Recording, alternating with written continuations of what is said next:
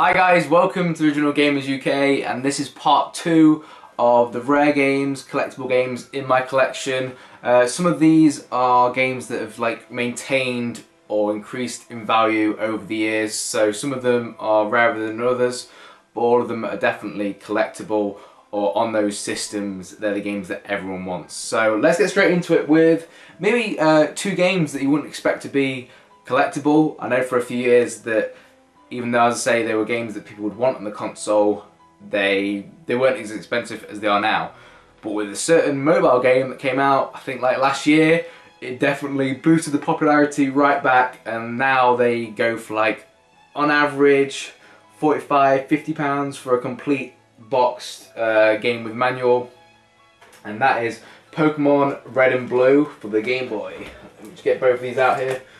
So I say these are both complete. There we go.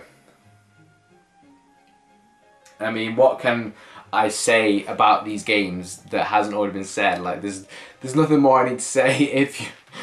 If you're a gamer, especially from my era, you've definitely played on them, or played on the card games, or watched a TV show, anything of those.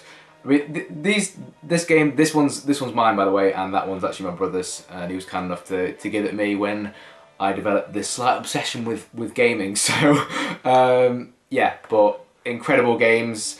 Maybe one day I'll go for the complete set and have Pokemon Yellow. Simon actually has Pokemon Yellow, but yeah. So Pokemon Red and Blue. If you look on eBay now, you'd be quite surprised at how expensive they can go for. So if you've got one sitting at home, and you're wanting to make some money, and it doesn't really matter you having the boxes, definitely try and sell them, because you will make you'll be quite happy with what you get. And one of the rarer games on the Game Boy Advance, there's 2 in the same series, but I'll show you this one first because this is the first game I ever played in this series, and it still is probably my 2nd or 3rd favourite in Fire Emblem, and that is Fire Emblem Sacred Stones.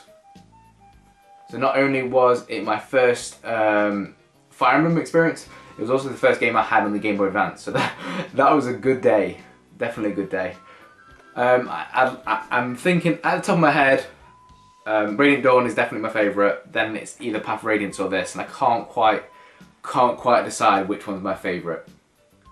Then we have the rarest one of them all. Well, not actually particularly rare, just definitely the most expensive and the most sought after of all the Fire Emblems, and that is Fire Emblem Path of Radiance on the GameCube. Definitely a game now that more and more people want after playing Awakening, Fates, getting into the series, and then they want to go and play all the previous iterations, and they may read about Radiant Dawn, even though it's my personal favourite. They may be like, oh, that's considered to be crap, and it's a lot cheaper. Then they come to this one, and they're like, this is considered to be good, with high reviews, and everyone wants it, and that just ups the price. Not much to be said. Fire Emblem in its first 3D outing, and damn is this a good game. I said that it's hard toss up between this and Sacred Stones, but I just think the nostalgia of the Sacred Stones being the first one I played is the reason why I've got to give it to that. And another GameCube game, I'll give you a clue. Most people would have experienced this first on the PlayStation. That's where a lot of people consider this franchise's home to be, is on the PlayStation.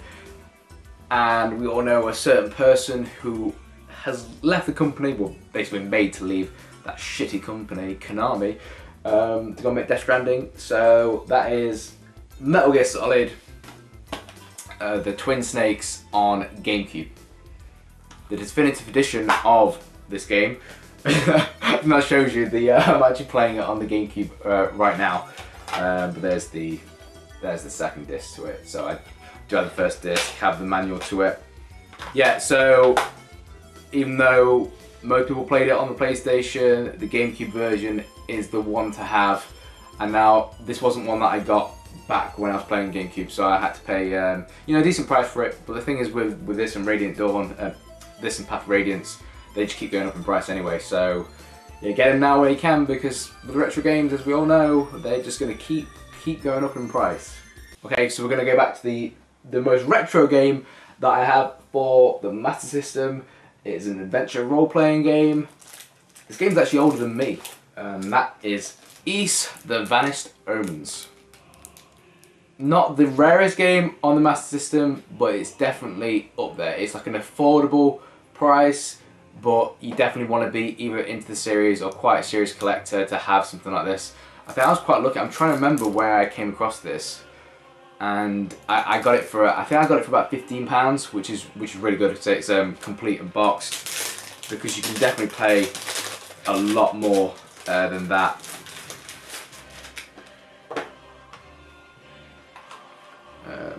So they're really simple. It doesn't even say, just literally ease, and then the manual. I'm not going to get it out because, you know, they're fragile things now.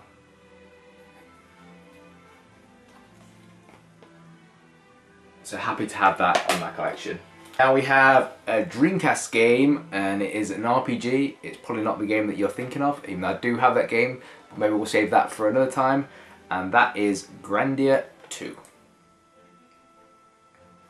This game with the VGA cable looks really good here.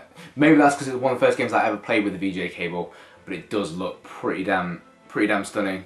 An underrated, or maybe not as well known. I think it's probably because it's not as well known RPG series, but I really like it. I definitely like to play on some more of them, so it'd be nice if we got that, like any more on some modern consoles. I would definitely pick up Grandia. And yet again, you can see that I'm enjoying it. The disc is actually in the Dreamcast. Let me get that.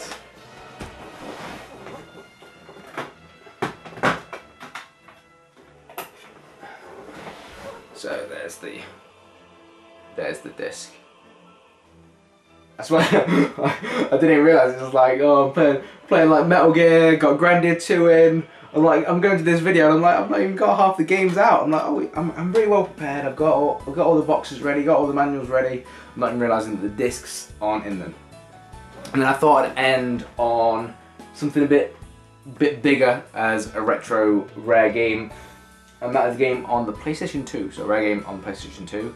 It is not PAL format. It is American format, so I can only play it in my American PS2. And this is a collector's edition for this game. And that is Growlancer Generations Deluxe. I picked this up quite a few years ago when I went to America and went to New York for my 21st. And this is something that I bought on my birthday.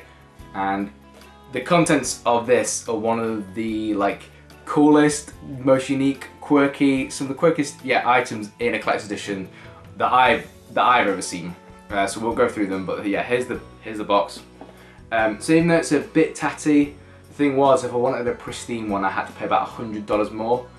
And for me, it was just nice, the fact that I was going to be able to play it. It had everything in it. Just for a few scruffs on the box, when everything else is mint condition, I didn't want to go pay all that. I'd rather spend it on some more games.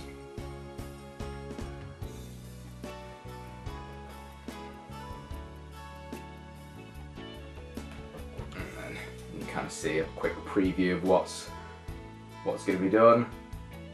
One of the reasons I know about this game is working designs, and working designs make so many of the games, or translate so many of the games that I absolutely love. So let's just open this up and see what kind of things we've got in here. So we obviously have the game, dual discs, because it's multiple games, and the manual, a stunning manual. And I've said this before, but having manuals, and especially like in colour, fully detailed, this is what working designs are known for. This is why it's sick. You can see this, move a bit higher for you. Some of the characters.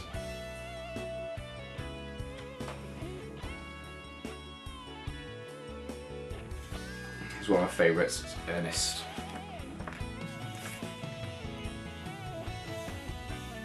I'll show you the main characters.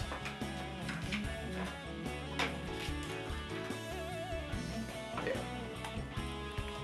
It also has the name of a character from my favourite series, a favourite game, which is Ween.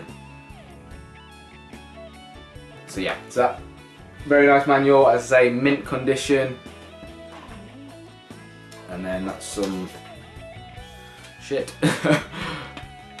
And the dual discs. So yeah. And then the only other kind of standard thing we have in the collector's edition is the soundtrack. And it's a very good soundtrack.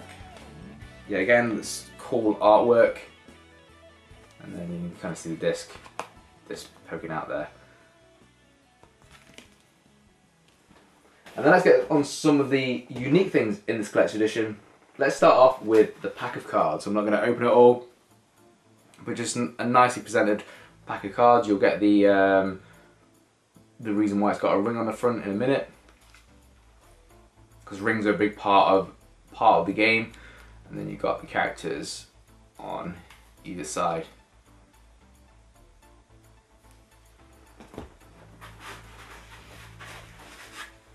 And then what do we have in here? We have like a keychain or a neck chain. And it's actually got the ring on the end. I feel like Frodo Baggins right now. My precious. It's actually even got inscribed on the middle, on the inside. I'll show you. Growlithe Generations, which I'm not sure you can really see. I'll have a close up a bit later. That'll be the best thing to do. On this chain. Yeah. So yeah. One of my favourite things from the collector's edition. Even though it's not something I'd wear, I just think it's really, really unique. And it looks really high quality. That's what I like. And then the last thing.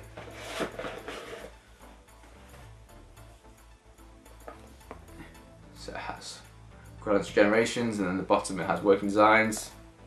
And that lovely embossed writing that they put on everything.